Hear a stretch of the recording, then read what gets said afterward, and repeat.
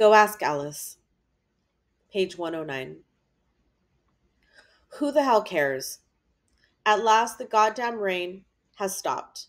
The sky is as blue as it was ever meant to be, which I gather is unusual for this area. Doris and I are both going to cut out of this asinine assed place. There's going to be a rally in Southern California. Wow, here we come. I'm actually literally and completely sick to my stomach. I want to puke all over the shitty world. Most of the way down, we rode with a big, fat-assed, baby-screwing truck driver who picked us up and got his kicks by physically hurting Doris and watching her cry.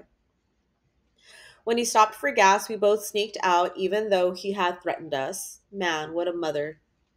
We finally got another ride with some of our kind, and while they shared their grass with us, it must have been some homegrown stuff because it was so fucking weak it could barely get us off terra firm.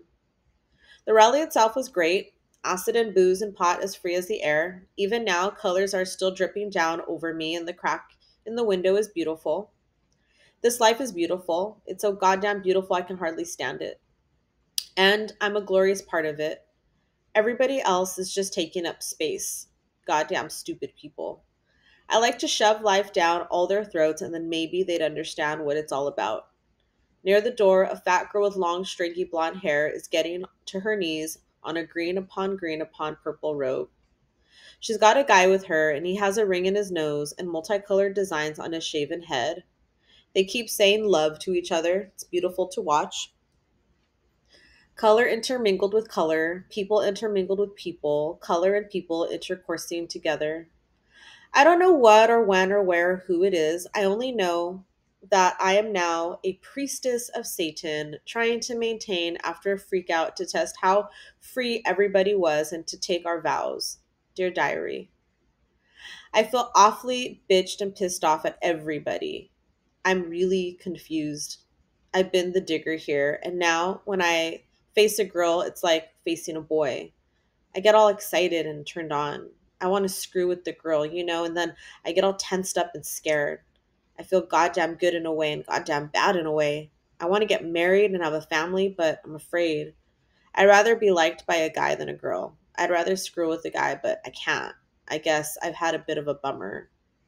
Sometimes I want one of the girls to kiss me. I want her to touch me, to have her sleep under me, but then I feel terrible.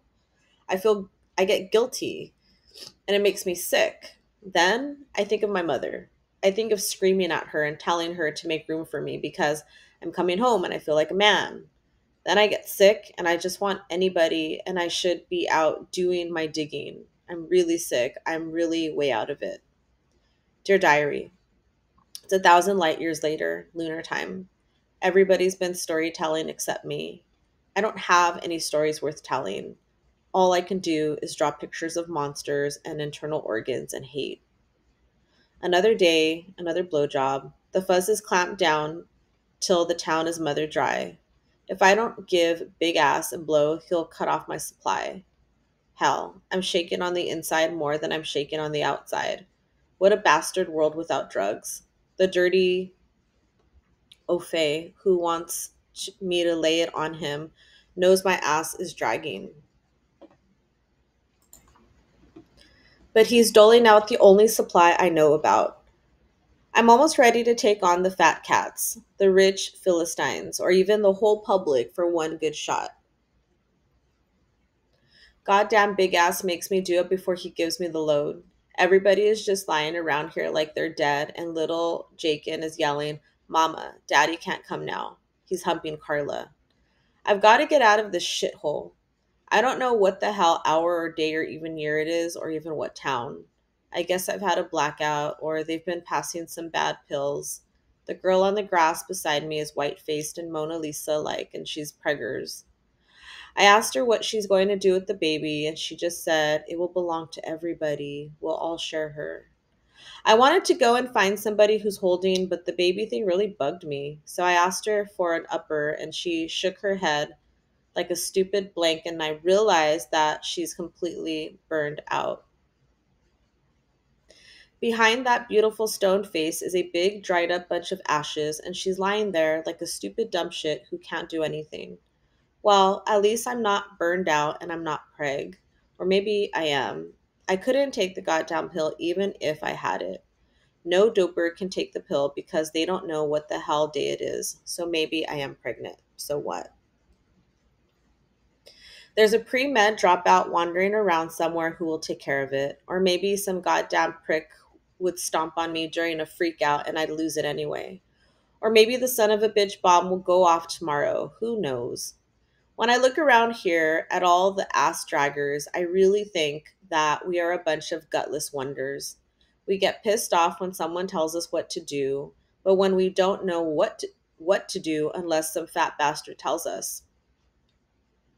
Let somebody else think for us and do for us and act for us. Let them build the roads and the cars and the houses, run the lights and the gas and the water and the sewers. We'll just sit here on our blistered tails with our minds exploding and our hands out. God, I sound like a goddamn establishmentarian.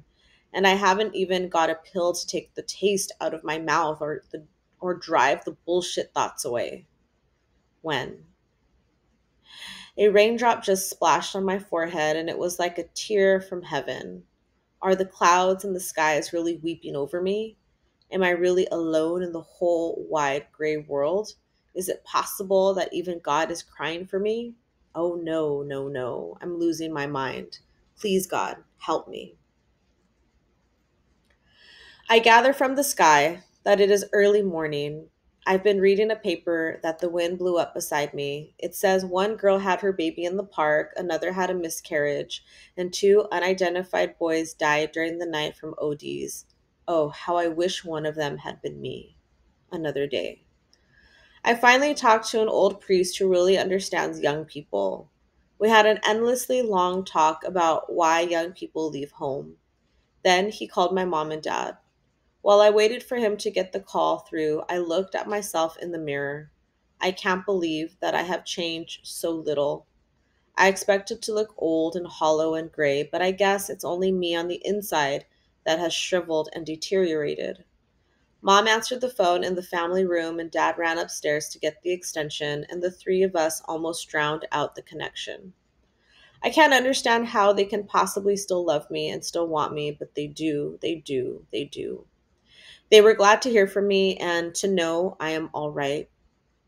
And there were no recriminations or scoldings or lectures or anything. It's strange that when something happens to me, Dad always leaves everything in the whole world and comes. I think it I think if he were a peace mission involving all humanity and all the galaxies, he would leave to come to me. He loves me. He loves me. He loves me. He truly does. I just wish I could love myself. I don't know how I can treat my family like I have, but I'm going to make it all up to them. I'm through with all the shit. I'm not even going to talk I'm not even going to talk about it or write about it or even think about it anymore. I'm going to spend the rest of my entire life trying to please them.